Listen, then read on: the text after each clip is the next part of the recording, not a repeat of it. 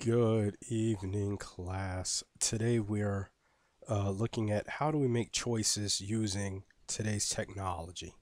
Well, as you know, you are in a distance learning environment, so technology is all around you. And so, a part of what we want to accomplish this week is to look to see how you could be more successful inside of this digital age. So, this is more about, how familiar are you using the internet, working email, working with your email, campus post, ebooks if you have them. What, rights and responsibilities do you have? And then how do you figure out what type of distance learning courses, are best for you? And so as you continue to build on your, studies, a lot of our world has moved into this digital age. We want to comprehend things faster. Your cell phones are mini computers. You look at your phone at least every 5 to 6 seconds. We're always attached to our phones. Our phones are like our hearts. We feel lost, without them. And so we have 1 billion hours of videos just to watch just like on YouTube. And so this is all about understanding how your skills are, what are you comfortable with, and what are some things that you need to work on. So, some of the activities that we have, in the text this week, really go into some detail about that. If you have a problem with your computer, are you knowledgeable enough to fix it? Do you know how to do basic editing functions? Do you have regular access to a computer? Um, how often do you use the web? Do you know what a URL is? Do you know how to link web pages one to another if you're looking and searching for content? Do you know what kind of information is available on the internet? So all of those things help you understand how comfortable you are with the basic functions of a computer. Most people like, well, what do I hit when I don't know what to do? That one is escape. Escape is your do all, feel all to be able to get through, any type of situation. It is hit that button. And so when you go to the Knoxville College, your course email site, website to log in, I want you to pay attention to some of the things that you see inside of your page. You have links. You go to a website. And so a lot of those basic things that you see help you get organized.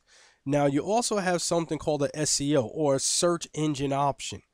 Usually when you get hits on the internet or you go to a certain place, you're able to find a lot of information about a person. So one thing I want you to do this week is to go inside your Google and type in that search bar Dr. Keith Lindsay, Knoxville, Tennessee. Look and see what pops up. I want you to Google me as a part of your assignment for this week. That will just get you used to seeing how do you do a search. And then after you do that, do a search on yourself. See what's out there in this digital world with all of these people. But, you have to look at what you want to do, exact terms, figure out what you're looking for, and then go out there and find that info. And so, 9 times out of 10, once you find something, you'll bookmark it, you'll save it, you'll print it. And so that way you always know, where your activities are. When I first started using a computer, we used that old we used the old, I was about to say Lego, Logic, base 10 basic, where we had 10 run, 10 20 save, 30 go to 20, 30 go to 10, 50 stop, the old logo basic type of programs. I remember, using technology in like in an old Atari 2600. Now, playing Pong and little 2-bit graphics. Now we have graphics where people look human, on using technology. I remember the first time using a computer. I don't think I used a computer until I was about 9 years old. But nowadays, kids use computers at the age of 2. They could, they're not talking, but they know how to use a computer. And so technology has become more common in the 21st century. And so it does make it a lot more enjoyable. It makes it easier to use. It makes it more accessible for all. And then it eliminates that ease of access. There's a city in California that has free Wi-Fi access for the whole city. You really wouldn't, imagine that. But in this day and age, this is really what we're looking at.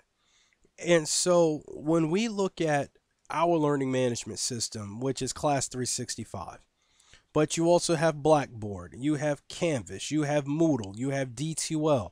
You have so many different types of learning management systems, but you are becoming an expert in this Class 365 system by logging in using your password and your login, which is a unique security because it's only known to you. So when you log into that system, you see notes from me, you see notes from the other professors. It gives you all of those things. But then you have to sit down and know what are your responsibilities as you use content, as you cite content. Are you just cutting and pasting? You have this little word called plagiarism. And so you want to make sure that as you do research and you write papers and you're relying on the web and you're pulling information off the web, you want to make sure that you are citing your sources. Always make sure that you cite those sources. And so that is a form of net etiquette, or what they call for short netiquette. There are rules to this social behavior game. Don't let anyone steer you wrong about it. There are rules about how much you can borrow. There's rules about being sociable. There are rules about what you should or should not post. Even though we have this freedom of information, once this stuff is out there in space, it does not come back. And so you want to make sure that what you put out there is sensible and good knowledge for you.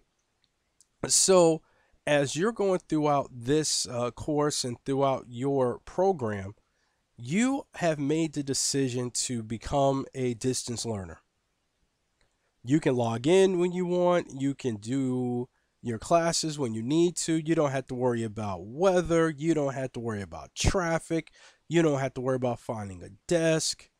It is as simple as sitting in front of your computer, logging in, getting this information that you have. Now, sometimes that is difficult because a lot of people are used to having that face-to-face interaction, with your professor.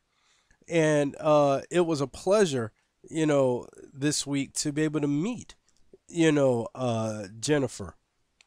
And so now you get to put a face to the name but you already see the face, but you get to physically see that person. And it does change your mentality. It does change the way, that you look at things. And so we have a asynchronous type course. You can log in at any time you want to gain the knowledge. You can listen to this video more than once. And so that also helps reduce the anxiety of performance, because you can literally take your time, read through the text, and then if you have a question or you have a concern, you know that you can always reach out to your professor. And one thing that your text brought out this week were just little myths and facts about distance learning. All courses are the same. No, they're not, because you have different teachers. And every teacher uses, the technology that is available to them in different ways. Is it more effective? No, online learning is not less effective. It is just about on par, or it's even better than sitting inside of a classroom. Are they easy credits? No, they're not easy credits. Do you think your staff or your faculty are less trained? No, they are equally trained and knowledgeable, in the subject matter. And so, a lot of times one of the myths is, well, my employer won't accept a degree, that's done online. Well, that's a negative. Education is education.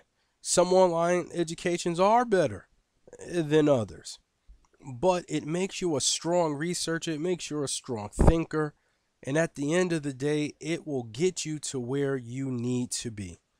And so, as you look at, technology, just know that there is no one size fits all.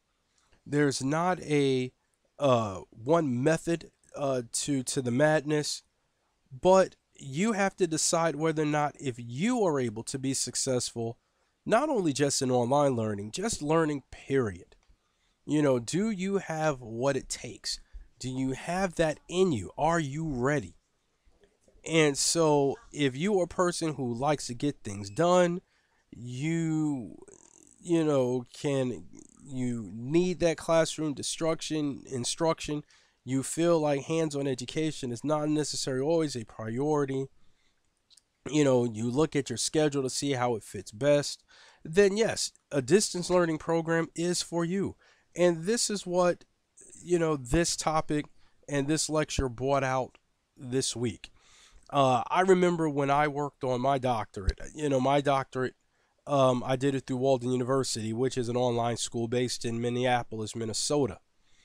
And I did not know what to expect, working on a PhD. I knew I had to write my dissertation. I knew that I had to go to class and do coursework. But at the end of the day, that was the longest 3 years of my life. Reading, writing, going to the library on my weekends, researching. I mean, it was something that when I was done, I was all the better for it. And I think that the knowledge that I was able to gain was something that could never be taken away from me. It was a remarkable experience. Now, is that for everyone? No, it is not.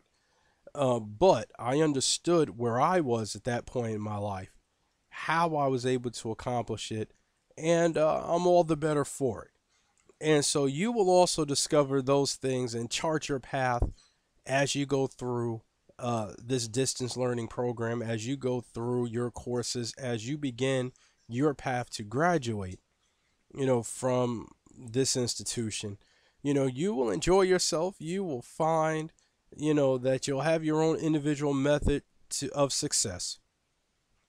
And we want to make sure that, you tap that potential and get the success that you have always wanted. And so that's the use of technology in today's world. It's the technology that, the college has embraced. And it's the technology that'll get you to the finish line. Embrace technology. Don't fear it. Learn to understand it. And if you have any questions, there are always good resources for you to reach out to. So hopefully this lecture will give you a little bit more insight into that. And we look forward to talking to you again soon.